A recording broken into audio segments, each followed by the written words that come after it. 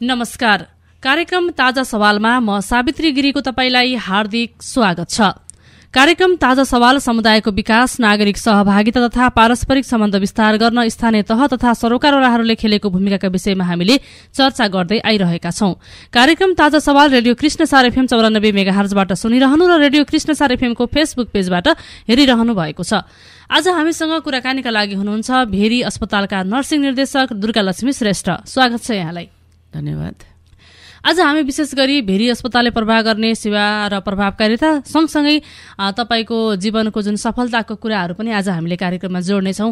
सुरुमा म तपाईलाई प्रश्न गर्न चाहन्छु, अहिले भेरी अस्पतालले जुन नयाँ भवन बनाएर आफ्नो प्रशासनिक कार्यहरू पनि नयाँ भवनबाट सुरु गरिरहेको, इमर्जेन्सी सेवाहरू पनि दिइरहेको अवस्था पनि छ र उपकरणहरू नयाँ नयाँ उपकरणहरू ल्याएर सेवालाई एउटा उच्च स्थानमा लैजान खोजेको पनि देखिन्छ होइन। अहिले पछिल्लो अवस्थाको बारेमा जानकारी गराइदिनुहोस् न। धन्यवाद। अब वास्तवमा भेरी अस्पताल अहिले हेऱ्यो भने 24 जिल्लाकै एउटा रेफरल हबको रूपमा रहेको अस्पताल हो। यहाँ 3टा प्रदेश, लुम्बिनी प्रदेश, कर्णाली प्रदेश र सुदूरपश्चिमका बिरामीहरू रेफर भएर आउने गर्दछन्।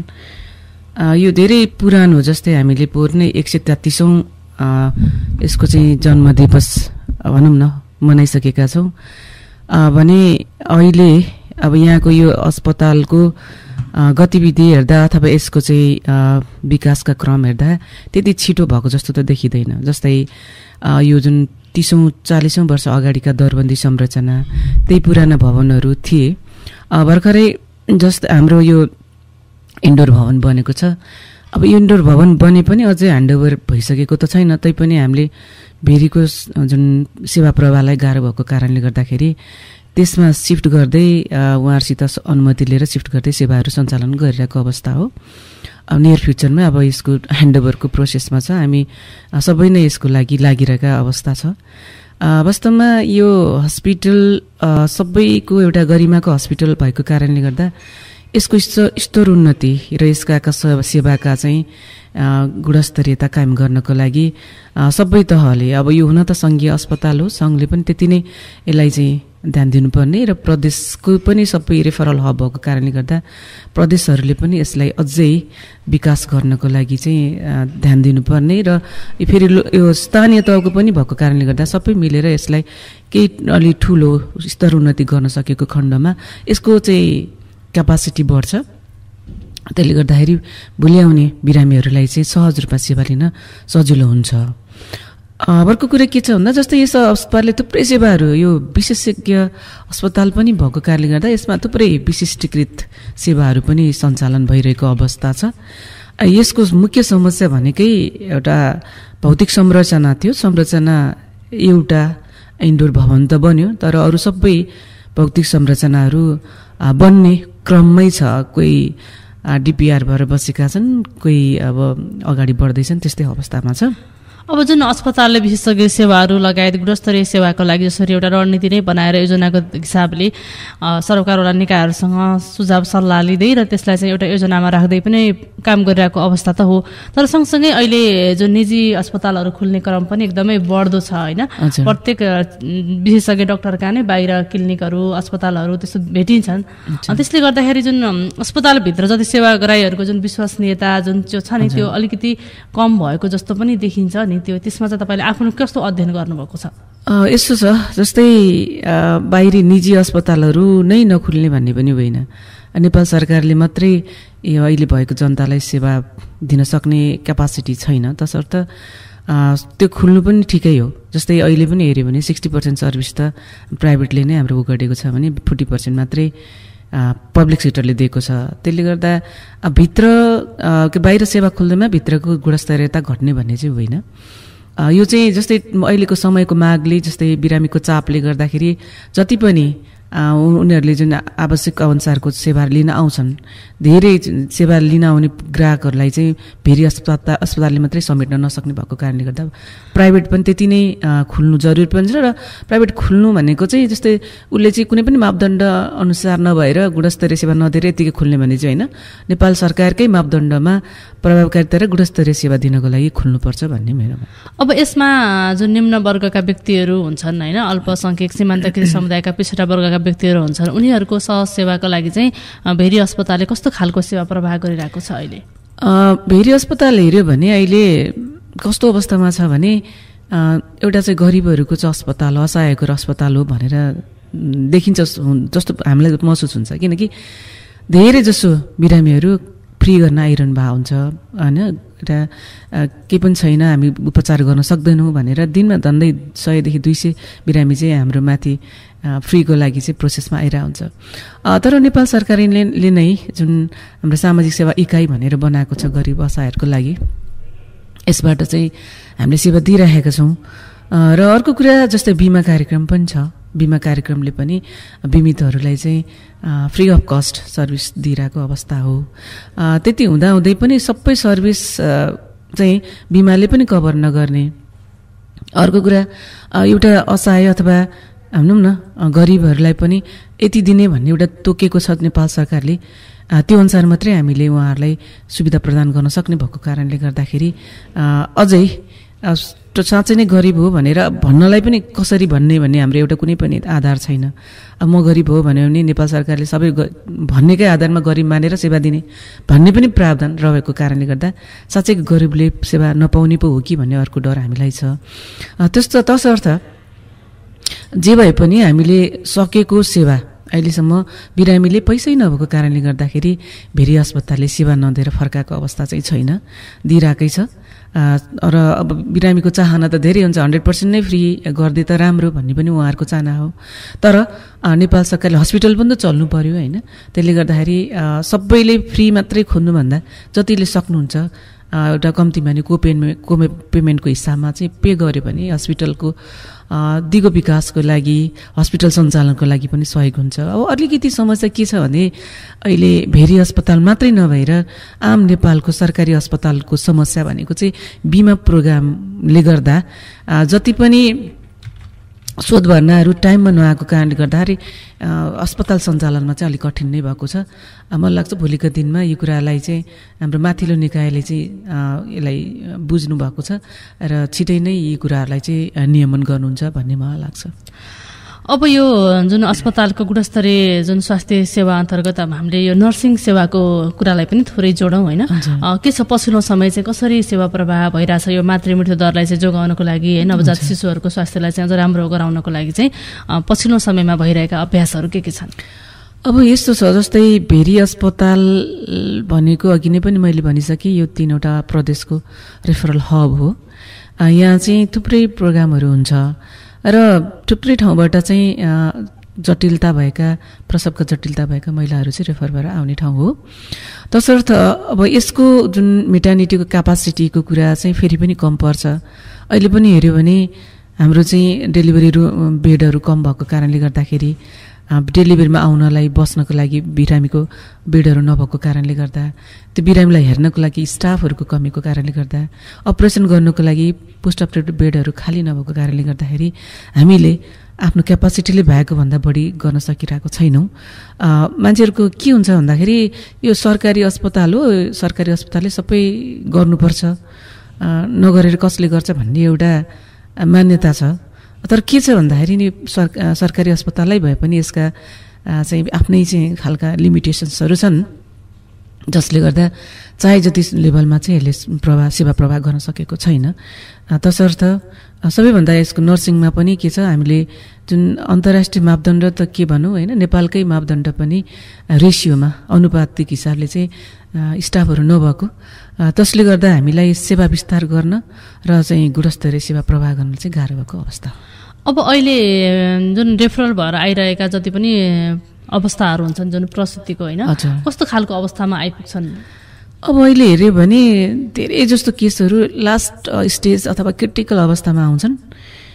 जस्तै जति बेला हामीले चाहिँ केही गर्यो उनीहरूको लागि भने पनि खासै बाँच्ने चान्स चाहिँ कम हुन्छ। जस्तै कस्तो अस्ति पनि एउटा केस आयो होइन, जस्तै भनौँ न शिक्षित महिला नै हुनुहुन्छ, टिचर हुनुहुन्छ, उहाँलाई के थाहा छैन भने प्रसवमा के जटिलता हुनसक्छ, जटिलता आयो भने मैले कसरी अस्पतालसम्म जाने, एम्बुलेन्सको नम्बर के हुनसक्छ, मैले अब इमर्जेन्सी पर्दा मैले कुन चाहिँ नम्बर प्रयोग गर्ने भन्ने कुरा नथाहा पाएको कारणले गर्दा एकदम ढिलो रेफर भएर आउनु भएको थियो। एम्बुलेन्समै ट्विन्स डेलिभरी यही बाँकेकै राजाको पछाडिबाट भन्नुहुन्छ। उहाँको ठेगाना चाहिँ कोलपुर भन्ने कुरा आयो। पहिला चाहिँ उता डुडुवा भन्ने कुरा आएको थियो, पछि बुझ्दै जाँदाखेरि होइन उसको चाहिँ कोलपुर तर बसोबास चाहिँ राजाको पछाडि बस्छु भन्ने खालको कुरा आएको थियो। अब उसले आफै टिचर छ, त्यहीँ राजाको पछाडि बस्छ र मलाई अब्स्टेटिक इमर्जेन्सी पऱ्यो भने अथवा प्रसवमा चाहिँ कुनै समस्या आयो भने म कहाँ जाने, कुन नम्बर प्रयोग गर्ने, कुन एम्बुलेन्सलाई फोन गर्ने भन्ने कुराको जुन पहुँच नभएको कारणले गर्दा एकदम ढिलो आउनु भएको थियो उहाँ होइन। उहाँ चाहिँ एकदमै त्यो अहिलेको समस्या भनेको प्रसवको जटिलता भनेको कम्पन आउने कि जुन एक्लेम्सिया भन्छ, धेरै जस्तो त्यसो नै देखिन्छ। हाम्रो भेरीमा पनि अहिले मृत्यु हुनेको सङ्ख्या चाहिँ 8 पुगिसक्यो होइन यो वर्षमा। गत वर्ष कम थियो होइन, तर अहिलेको चाहिँ धेरै नै हुन्छ जस्तो देखिन्छ अहिलेसम्मको आँकडा हेर्दाखेरि। अर्को कुरा के छ भन्दा यो भेरी मात्रै नभएर नेपालकै लुम्बिनी प्रदेश चाहिँ उच्च मातृ मृत्यु दर भएको प्रदेश हो। नेपालकै 2टा प्रदेश जस्तै मधेस प्रदेश र हाम्रो चाहिँ लुम्बिनी प्रदेश 2टाको मातृ मृत्युको सङ्ख्या जोड्यो भने 5वटाको बराबर छ भनेको 50% मातृ मृत्यु भनेको चाहिँ यो 2टा प्रदेशमा हुन्छ। र त्यसमा पनि लुम्बिनी प्रदेशमा पनि हेऱ्यो भने बाँके र कपिलवस्तु छ, बाँके र कपिलवस्तु छ। बाँकेमै पनि हेऱ्यो भने यही चाहिँ हाम्रो नेपालगञ्ज उपमहानगरपालिकाकै वरिपरिको चाहिँ बढी डेथ भइरहेको देखिन्छ। अब यसमा चाहिँ जुन स्वास्थ्य सचेतता अपनाउनु पर्ने जुन कुराहरू छ, यसमा चाहिँ कहाँनिर अलिकति अपुग भएको हो अथवा व्यक्ति सचेत नभएको अथवा जुन कार्यक्रमहरू जसरी हुनुपर्थ्यो त्यो नभइरहेको अवस्था हो कि तपाईँले के आकलन गर्नुभएको छ? वास्तवमा के हो भन्दा यो अब कतिपय कुराहरू कार्यक्रम हुँदैमा मात्रै जनताले सहज रूपमा त्यसको पहुँच हुन्छ अथवा त्यो कुरालाई लिन्छ भन्ने छैन। यो सामाजिक संस्कारका कुराहरू छन् जसले गर्दाखेरि उहाँहरूलाई अहिलेको जुन भनौँ न अहिलेको चाहिँ अत्याधुनिक स्वास्थ्य सेवालाई लिनको लागि, स्वास्थ्य सेवामा आउनको लागि धेरै बाधकको रूपमा छन्, जसले गर्दा मातृमृत्युलाई बराउन गर्न परेको छ। अब हामी तपाईँका केही व्यक्तिगत जीवनका कुराकानी गर्छौँ जुन अब समग्रमा हामीले भेरी अस्पतालका जुन विशेषज्ञ सेवा, विषयवस्तु, प्रभावकारिता र हालका सेवाहरू, समस्या चुनौतीका कुराहरू पनि गऱ्यौँ होइन। जनशक्ति अभाव पर्याप्त मात्रामा नहुँदा पनि हामीले सोचेअनुसार जुन सेवा सुविधा दिन सकिरहेको छैनौँ भन्ने खालको कुराहरू, तैपनि त्यसलाई गुणस्तरीय बनाउने प्रयास भइरहेको कुराहरू भए। अब तपाईँ यो क्षेत्रमा अब एउटा नर्सिङ निर्देशकको रूपमा आउँदा पनि दुर्गालक्ष्मी श्रेष्ठ भन्ने नाम चाहिँ एकदमै चिरपरिचित र सबैले चिनेको र चाहिँ केही प्रेरणा लिने खालको जुन बन्दै गएको अवस्था पनि छ होइन। अनि तपाईँ चाहिँ सुरुवाती दिनदेखि नै यही क्षेत्रमा आउँछु भन्ने जुन सपना थियो अथवा पहिला के तपाईँको त्यस्तो आफ्नो जीवनको योजना थियो? यस्तो हो, खासै यो नर्सिङ पेसामै आउँछु भन्ने चाहिँ मेरो डिटर्मिनेसन चाहिँ थिएन। म चाहिँ गोर्खाको गाईखुरको लक्ष्मी माध्यमिक विद्यालयमा चाहिँ पढेको एउटा छात्रा हुँ। त्यति बेला अलिकति पूर्वतिरको सोचाइ फरक नै हुन्थ्यो। त्यति बेलाको समयमा नर्सिङ पढ्नु भनेको अलिकति त्यति धेरै समाजको दृष्टिकोणमा चाहिँ राम्रो पेसा मानिँदैन थियो। तसर्थ हामी त्यति बेलाको अवस्थामा यो 2वटा साइन्स र अप्सनल म्याथ पढ्ने भनेको लेडिजहरू कमै हुन्थ्यो। हामी चाहिँ 4जनाले पढ्थ्यौँ र हाम्रो कुरा हुँदा के हुन्थ्यो भने हामी मेडिकल साइन्स पढ्ने त डक्टर पढ्ने भन्ने एउटा सपना बोकिन्थ्यो त्यति बेला। नर्सिङ पढ्ने भन्ने सोचिँदैन थियो, किन त्यति बेलाको कहावत चाहिँ के थियो भने छोरा बिग्रियो कमर्स, छोरी बिग्रियो नर्स भन्ने थियो कि त्यो प्रभावले हामीलाई पनि छोएको होला सायद। अनि यस्तै क्रममा कुरा गर्दै जाँदा अब हाम्रो सपना त थियो नि त मेडिकल साइन्स पढ्ने भन्ने थियो होइन। त्यसपछि बिस्तारै 8-9 साइन्स नै लियो। 8 कक्षामा साइन्स लिएर पढिसके पछाडि हामीले रोजाइ हुन्थ्यो त्यति बेलाको चाहिँ होइन, ऐच्छिक विषय रोजाइ हुन्थ्यो। लिइसके पछाडि अनि त्यसपछि मेरो चाहिँ के भयो भन्दा मेरो बुवा चाहिँ कृषि अधिकृत हुनुहुन्थ्यो होइन, भैरवा कृषि फर्ममा। उहाँ चाहिँ एमएससीएजीको लागि मेक्सिको जानुभएको थियो। जाँदाखेरि गएको 3 महिनामा उहाँको अब त्यहाँ नै डेथ भइसके पछाडि अब सबै कुराहरू चेन्ज भयो। अब धेरै कुराहरू हुन्छ यसमा होइन। म एकजना मात्रै पढे लेखेको घरको उम्मेदवार भनौँ त्यति बेला, छोरी, जेठो छोरी, 2वटा मेरो भाइ छन् होइन। हजुरआमा चाहिँ नपढेको हुनुहुन्थ्यो। त्यसपछि त्यो सपना भए पनि मैले चाहिँ त्यसलाई पुरा गर्नको लागि मेरा धेरै कुराहरू आर्थिकदेखि लिएर थुप्रै पाटाहरूलाई चाहिँ कम्प्लिट गर्नुपर्ने भएको कारणले गर्दा म त्यतातिर नलागिकन मेरो आमाको इच्छाअनुसार चाहिँ म नर्सिङतिर छिरेको हो।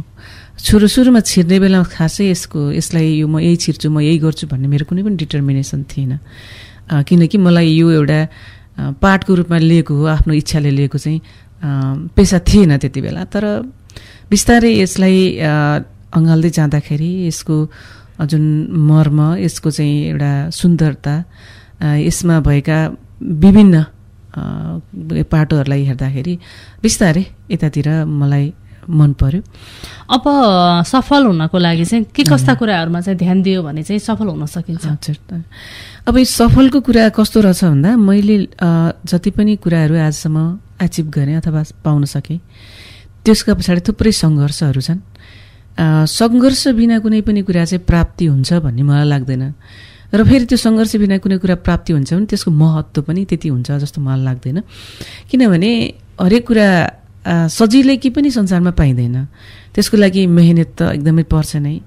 मैले अहिले पछाडिको मेरो सक्सेसलाई अथवा सफलतालाई केलाएर हेर्दाखेरि के कारणले म साँच्चै नै यो लेभलमा पुगेँ त भनेर सोच्दाखेरि मलाई के लाग्छ भने जस्तै मैले आफ्नो सबल पाटोलाई नि खोज्नुपर्छ र मैले चाहिँ के कुरामा आफूलाई चाहिँ इम्प्रुभ गर्नुपर्छ त्यो कुरालाई पनि खोज्नुपर्छ।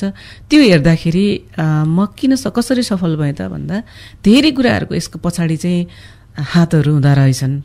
मेरो आफ्नो व्यक्तिगत पनि हुन्छ, पारिवारिक पनि हुन्छ, सबै कुराले चाहिँ म अगाडि बढ्नलाई चाहिँ यसले असर गरेर आउँदो रहेछ। मेरो साथीसँग धेरै कुराहरूले असर गर्छ र एउटा ममा भएको व्यक्तिगत रूपमा ममा के थियो र म सफल भएँ त भनेर मैले खोजेँ भने अहिले मलाई के लाग्छ भने म कुनै कुरा गर्न चाहे, मैले भिजनिङ गरेँ अथवा मैले परिकल्पना गरेँ भने त्यसको पछाडि म मेटेर लाग्छु। मैले एक पनि कसुर छोड्दिनँ कि त्यो सफलताको लागि के बाँकी छ भने गर्छु भन्ने खालको मेरो एउटा त्यो कमिटमेन्ट अथवा प्रतिबद्धता लेभल चाहिँ रहेछ भन्ने मलाई अहिले लाग्छ। किनकि हरेक मान्छेहरूले यो हुँदैन हुन्छ भनेर चाहिँ एउटा हल्का रूपमा कुनै पनि कुरालाई ब्याक हुने कुराहरू हुन्छ, तर ममा चाहिँ त्यो छैन। कुनै पनि कुरा गर्न चाहेँ लागेँ भने म हर सम्भव त्यसलाई प्रयास गर्छु। त्यो लगन, त्यो मेहनत नै मेरो एउटा सफलताको एउटा स्वरूप हो भन्ने मलाई एउटा लाग्छ। अब यहाँले नर्सिङ क्षेत्र रोज्नु मात्रै भएन होइन, नर्सिङ क्षेत्रमा पनि एउटा विशिष्टकृत पदमा, एउटा प्रशासक जस्तो पदमा रहेर, निर्देशक जस्तो पदमा रहेर जुन काम गर्नुहुन्छ होइन, यो पदमा रहेर काम गरिराख्दाखेरि आउने जुन च्यालेन्जिङहरू चाहिँ के छन्? यस्तो छ, कस्तो छ भने नेपालको कन्टेक्स्टमा पहिलेदेखि महिला भन्ने बित्तिकै दोस्रो दर्जा एउटा चाहिँ समाजको चाहिँ भनौँ न एउटा कन्स्ट्रक्सनको हिसाबले हेऱ्यो भने महिला भनेको दोस्रो दर्जा नै मानिन्छ होइन। र अर्को पेसागत हिसाबमा हेऱ्यो भने जहिले पनि नर्सिङ अथवा नर्स भनेको चाहिँ दोस्रो दर्जाको चाहिँ प्रोफेसनल्स हो अथवा पेसाकर्मी हो भनेर बुझिन्छ। त्यसले गर्दा यति अगाडि जानको लागि धेरै सङ्घर्ष गर्नुपर्छ। र अर्को कुरा आफ्नो व्यक्तिगत सङ्घर्ष, पारिवारिक सङ्घर्ष, आर्थिक सङ्घर्ष त छँदै होला, तर यहाँनिर के पनि छ भन्दा अरू पेसासँग गर्नुपर्ने सङ्घर्ष पनि उति नै छ। किनकि कुनै पनि पेसा अगाडि बढिरहेको अर्को चाहिँ पार्लरली पेसाहरूलाई चित्त नबुझ्न पनि सक्छ, अथवा कसरी बढ्यो भन्ने चाहिँ एउटा कौतूहलता, त्यस्तो हुनु हुँदैन भन्ने मान्यता जुन सोचहरू छ नि, अब यस्तो मानसिकताको कारणले गर्दाखेरि धेरै च्यालेन्जहरू भोग्नु परेको अवस्था पनि हो मैले होइन विभिन्न बेलामा। तर जति च्यालेन्जेस भोगेँ त्यो च्यालेन्जेसहरूमा सबैको साथ र सपोर्टले चाहिँ म अब जस सफल हुन नै भएँ अहिलेसम्म भनौँ। त्यसले गर्दा म यति अगाडि बढ्न सकेँ। घर परिवारमा को हुनुहुन्छ? मेरो घरमा अहिले त हेऱ्यो भने म सिङ्गल फ्यामिलीमा छु। मेरो श्रीमान हुन्छ, मेरो छोरो, मेरो बुहारी, हामी 4 जना मात्रै छौँ अहिले। यसमा तपाईँहरूले जुन सङ्घर्ष गर्दै यहाँसम्म आइपुग्नु भएको छ होइन, एउटा घर परिवारलाई पनि खुसी बनाउँदै, समय व्यवस्थापन गर्दै होइन, आफ्नो जुन तोकिएका आफ्ना सेवाहरूलाई पनि तपाईँले आम नागरिकलाई दिँदै जुन यहाँसम्म आउनुभएको छ, आगामी दिनलाई चाहिँ कसरी सहज बनाउने, अझै कसरी राम्रो बनाउने भन्ने सोच छ यहाँको? कस्तो छ भन्दा जस्तै सबभन्दा ठुलो कुरा म व्यक्तिले मात्रै चाहेर सबै कुरा पाउनुपर्छ, पाइन्छ भन्ने पनि छैन। मेरो सबैको पढ्ने सपना हुन्छ, भिजन हुन्छ, म ठुलो मान्छे बन्छु भन्ने हुन्छ होला, तर व्यक्तिगत इफोर्टले मात्रै पनि केही पनि पुग्दैन। जस्तै त्यति बेला मेरो आमाले नपढाइदिएको भए अहिले म घाँस दाउरा गर्ने अनि त्यस्तै पहाडमा चाहिँ होइन खेतीपाती गर्नेमा गनिन्थेँ होला। मेरो जीवन स्तर अथवा मैले सोचेका सपनाहरू त्यतिकै नाश हुन्थेन होला होइन।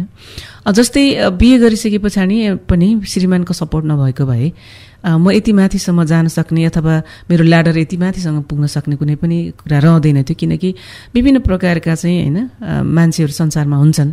जस्तै सानसानो कुरालाई लिएर होइन पछाडि हटाउने अथवा महिलालाई नै अगाडि बढ्न नदिने सोच भएका प्रविधिका हाम्रो संसारमा मान्छेहरू छन्। त्यस्तो खालको मानसिकतामा ग्रसित नभएर एकदम स्वच्छन्द विचार जसको चाहिँ क्यापासिटी छ उसले अगाडि बढ्नुपर्छ, महिला भए पनि अगाडि बढ्न सक्ने क्यापासिटी छ भन्ने जुन एउटा मेरो श्रीमानको डिटर्मिनेसनको कारणले गर्दाखेरि पनि म आज यो अवस्थामा छु भन्ने मलाई लाग्छ। यो सबै कुराहरू मिल्नुपर्छ होइन। जस्तै मैले मात्रै चाहेर मेरो इन्भाइरोमेन्ट, मेरो फ्यामिली अथवा मेरा भनौँ न जति पनि कुराहरू छन् ती कुराहरूले साथ दिएन भने कोही पनि महिला कोही पनि मान्छे अगाडि बढ्न सक्दैन। त्यसको अहिले त यो नर्सिङ क्षेत्रमा जति पनि जुन अध्ययन गर्न आइरहेका व्यक्तित्वहरू हुनुहुन्छ उहाँहरू चाहिँ सोच नै अब बाहिर जाने होइन, विदेशमा गएर पढ्ने अध्ययन गर्ने, यहाँ अध्ययन गर्ने त्यसपछि विदेश जाने, उतै अध्ययन गर्ने, पैसा कमाउने, उतै सेटल हुने भन्ने त्यो बढिरहेको जुन देखिन्छ होइन। यो ट्रेन्डलाई कसरी हेर्नुहुन्छ यहाँले? अब यो ट्रेन्ड कस्तो छ भन्दाखेरि अब नर्सिङमा यो ग्लोबलाइजेसन होइन त्यस्तो ब्रेन ड्रेनको कुराहरू भनेको बाहिर जाने विदेश जाने कुराहरू चाहिँ एकदम धेरै छ। नर्सिङमा मात्रै नभएर अहिले नेपालको कन्टेक्स्टमा हेऱ्यो भने त अब हामीले दिनदिनै न्युज सुनिरहेका छौँ। हरेक व्यक्तिहरू दिनमै कति हजार मान्छेहरू चाहिँ बाहिरिरहेका अवस्था हो। र नेपालमा नर्सिङको चाहिँ के छ भन्दाखेरि अलिकति नेपाल सरकारले यो पेसालाई जति यसको भूमिका चाहिँ होइन कार्यस्थलमा महत्त्वपूर्ण छ, एकछिन पनि नर्सेस बिना चाहिँ अस्पताल चाहिँ होइन कल्पनीय छैन भन्ने कुरा थाहा हुँदाहुँदै पनि नेपाल सरकारले यसको वृद्धि र विकासको लागि यो पेसालाई त्यति धेरै महत्त्व दिएको जस्तो लाग्दैन। अहिले पनि हेर्नुभयो भने प्रोडक्सन कम होइन, उत्पादन धेरै नै छ। अहिले जुन नेपालको जुन म एउटा नर्सिङ काउन्सिलको बोर्ड मेम्बरको हिसाबले पनि के भन्न चाहन्छु भने झन्डै 1 लाखभन्दा बढी चाहिँ नर्सेसहरू हुनुहुन्छ रजिस्टरमा। र के छ त भन्दाखेरि त्यति नर्स भए तापनि सबैले अहिले पनि चाहिँ इम्प्लोइमेन्ट छैन, जागिर पाएको अवस्था छैन। किनकि हामी के छौँ त भन्दा जति आवश्यक छ नि अस्पताललाई जति आवश्यक छ त्यति अनुसार चाहिँ हामीले नर्सेसहरू अथवा यो मिड लेभलको म्यान पावरहरू राखेका छैनौँ। तसर्थ के छ प्राइभेटले त झन् अब एकदम कममा चाहिँ धेरै सर्भिस दिन खोज्छ, गभर्मेन्टको पनि त्यही नै अवस्था छ। र अर्को कुरा के छ भन्दा पारिश्रमिक पनि एकदमै भेरिएसन छ। अब त्यही प्राइभेटमा गर्दा 10,000देखि सुरु हुन्छ होइन, गभर्मेन्टमा आएपछि कम्तीमा 32-34 हजारबाट सुरु हुन्छ भनेपछि अहिलेको महँगीको अवस्थामा त्यति थोरै पारिश्रमिकबाट उनीहरूको जीविकोपार्जन हुने कि नहुने भन्ने कुरा चाहिँ एकदमै ठुलो चुनौतीको रूपमा छ। तसर्थ राम्रो क्यापेबल होइन जस्तै नर्सेसहरू चाहिँ अब विदेशिएका छन्, जसले गर्दा भोलि देशलाई चाहिँ ठुलो घाटा छ। यसरी नै विदेशी नै हो भने आगामी यतातिर प्रोडक्सन साइडलाई चाहिँ होइन लिमिट गरिएछ। जस्तै अहिले भएका जति पनि कलेजहरू छन् 100 बेडको जुन 100 बेडका कुराहरूले चाहिँ बन्द भएका छन् भने अर्को कुरा के छ भन्दाखेरि भएका नर्सेसहरू विदेशेका छन्। अब स्थानीय तहले पनि जुन अस्पताल खोल्ने भन्ने कुराहरू छ नि त्यसले चाहिँ के यसलाई कन्टिन्यू गरे अबको 10 वर्षमा हेऱ्यो भने नेपालमा नर्सेस नै नपाउन सक्ने अवस्था छ। अब यो कुरालाई चाहिँ नेपाल सरकार हाम्रो चाहिँ अहिलेको स्वास्थ्य तथा जनसङ्ख्या मन्त्रालयले चाहिँ ध्यान दिनुपर्छ भन्ने मलाई लाग्छ। अब नयाँ जुन क्षेत्रमा नयाँ नर्सिङहरू जुन नयाँ आउने जुन हुनुहुन्छ नि नयाँ आउने सोचमा जस्तो अब एससी दिँदै गरेका अथवा अन्य क्षेत्रमा भएका र म यो पढ्छु म भोलिका दिनमा यही पढ्छु भन्ने सोच भएकाहरूलाई चाहिँ यो क्षेत्रमा आउनको लागि कस्तो खालको सुझाव दिनुहुन्छ? यो राम्रो पेसा हो, किन हामीले चाहिँ प्रत्यक्ष रूपमा चाहिँ बिरामीलाई सेवा गर्ने, सेवा भनेको सबैभन्दा संसारमा ठुलो कुरा हो, अवसर मिल्छ। तसर्थ यी सेवामा आउनुपर्छ। सबभन्दा आउँदाखेरि के भन्दाखेरि विदेशै जाने अथवा चाहिँ म चाहिँ सेवामा पस्ने, बुवा आमाको लागि पस्ने अथवा जागिर खाने यस्ता कुराले मात्रै नपसौँ, अलिकति सेवाभावले अतप्रोत भएर पसौँ। र अर्को कुरा के छ, पेसागत मर्यादालाई चाहिँ अलिकति हामीले सबैले विचार गर्नुपर्छ। जो चाहिँ हामी यो पेसामा छौँ सबैले मर्यादित चाहिँ हामीले चाहिँ बनाएर अगाडि बढ्यौँ भने मात्रै हाम्रो मर्यादा रहन्छ भन्ने कुरा हामीले बुझ्नुपर्छ। र अर्को कुरा के छ भन्दा जस्तै यो जति पनि यहाँभित्र छिरेका नर्सेसहरू हुनुहुन्छ उहाँहरू सबैले राम्रो काम गर्नुभएको छ र यो राम्रो काम गरिराख्नको लागि सबै स्थानीय तह, प्रदेश होइन जुन 3 तहको सरकार छ, सबैले नै नर्सिङको भूमिकालाई चाहिँ अलि बुझ्नुपर्छ जस्तो लाग्छ। अब कस्तो छ भन्दा अलिकति नर्सेस भनेको चाहिँ उनीहरू मान्छे होइनन्, रोबोट हो भन्ने खालको हिसाबले पनि हेरिन्छ। अब मान्छे हो भन्ने हिसाबले हेरिन्छ भने त उसमा पनि भावना हुन्छ, चाहना हुन्छ, आवश्यकता हुन्छ, हरेक कुराहरू हुन्छ नि त होइन।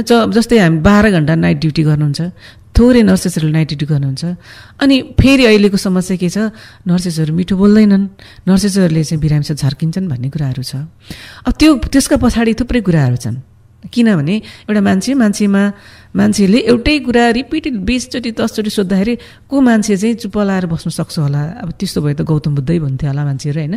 त्यो कारणले गर्दा यी सबै कुराहरूलाई मध्यनजर राखेर त्यो काम गर्ने क्षेत्रमा चाहिँ कार्यक्षेत्रमा नर्सेसहरूलाई वातावरण बनाउने काम चाहिँ यो अस्पतालको प्रशासन प्लस यहाँको सबै बासिन्दाको नि उति नै भूमिका हुन्छ।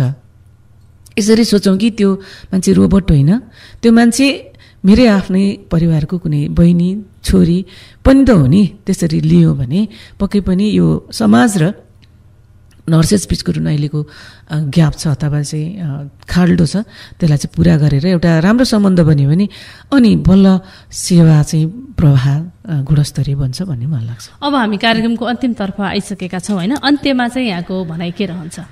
मेरो भनाइ के छ भन्दा जस्तै कुनै पनि पेसा आफैमा होइन एउटा मर्यादित छ। हरेक पेसा गर्ने मान्छेहरूलाई चाहिँ उति नै हामीले चाहिँ समाजमा सम्मान गर्नुपर्छ र उसको भूमिकालाई चाहिँ हामीले साथ सपोर्ट दियो भने बल्ल उसले अझै बढी प्रोत्साहित भएर चाहिँ राम्रो काम गर्न सक्छ भन्ने मेरो मान्यता हो। र सबैजनाले जुन हिसाबले अहिले बुझ्नु भएको छ त्यसलाई पनि सकारात्मक हिसाबमा बुझेर साँच्चै नै के समस्या हो व्यक्तिसँगै अर्काको बुझाइ र सुनाइमा नलागिकनै व्यक्तिमै बसेर आफैले अवलोकन गरेर आफैले संवाद गरेर साँच्चै नै के छ त, किन यो मान्छे यसरी चाहिँ होइन व्यवहार गरिरहेछ भन्ने कुरालाई बुझ्यौँ भने त्यसले चाहिँ सबैलाई सहज वातावरण सिर्जना गर्नलाई चाहिँ ठुलो भूमिका खेल्छ भन्ने मलाई लाग्छ। त्यो गर्न सम्पूर्णमा मैले अनुरोध पनि गरेँ, किनकि कुनै पनि पेसा आफैमा त्यति तुच्छ र होइन त्यो हुँदैन। त्यसलाई चाहिँ सम्मानजनक बनाउनुपर्छ र त्यहाँ भएका व्यक्तिहरूको मनोबल बढाउँदै हामीले गुणस्तरीय सेवा प्रभाव गर्नको लागि चाहिँ उच्च भूमिका खेलाउनको लागि चाहिँ वातावरण तयार गर्ने काम हामी सबैको हो। त्यसले गर्दा हामी जे चाहन्छौँ त्यो हामीले के दियौँ र हामीले के चाहन्छौँ भन्ने कुरा गिभ एन्ड टेक रिलेसनसिप चाहिँ हरेक ठाउँमा जरुरी छ। जस्तै यत्तिकै कोही पनि मान्छे कोहीमा हाँसेर आइरहेछ भने त्यतिकै त रिसाउँदैन होला, अथवा 1000 चोटि एउटै प्रश्नको प्रहार गरेन भने पक्कै पनि, अथवा त्यहाँ कसरी चाहिँ नर्सेसलाई व्यवहार गरिन्छ त्यहाँका चाहिँ होइन नागरिकले अथवा चाहिँ त्यसले पनि असर गरिरहेछ। कतिपय अवस्थामा देखेका छौँ आउँदै यिनीहरूलाई कराउनुपर्छ, यिनीहरूलाई थर्काएपछि मात्रै काम हुन्छ भन्ने जुन हामीले मानसिकता बोकेर हस्पिटल आउँछौँ नि, त्यो कुराले अझै बढी के भइरहेछ त भन्दा हामीलाई गुणस्तरीय सेवा दिन र चाहिँ आम नर्सेसहरूको व्यवहारलाई परिवर्तन गर्न गाह्रो भइरहेछ। कम्तीमा पनि आउँदाखेरि कुनै पनि पूर्वाग्रही नभइकन एकदमै सकारात्मक सोच लिएर अस्पताल आएर उनीहरूको भूमिकालाई अझ सहज बनाइदिनु हुन मैले यहाँ सबैलाई अनुरोध गरेँ। हुन्छ, यो महत्त्वपूर्ण समय र संवादका लागि यहाँलाई धेरै धेरै धन्यवाद। हस्, धन्यवाद। मलाई यो जुन यो भनौँ न अवसर दिएर जुन एउटा कृष्ण एफएमले चाहिँ मेरो आफ्नो व्यक्तिगत कुरा अस्पतालका बारेमा नर्सिङ प्रोफेसनको बारेमा चाहिँ केही कुरा राख्न दिनुभयो, त्यसको लागि म कृष्ण एफएमलाई धेरै धेरै धन्यवाद दिन चाहन्छु। हस्, धन्यवाद। हस्, धन्यवाद। आज हामीले भेरी अस्पतालका नर्सिङ निर्देशक दुर्गालक्ष्मी श्रेष्ठसँग भेरी अस्पतालले प्रभाव गर्ने सेवा र प्रभावकारिताका विषयमा रहेर कुराकानी गर्यौं। हवस् त, कार्यक्रम ताजा सवालको समय आजलाई सकिएको छ। कार्यक्रम सुनेर प्रतिक्रिया दिन नभुल्नुहोला। म sabitri गिरी पनि बिदा हुन्छु। नमस्कार।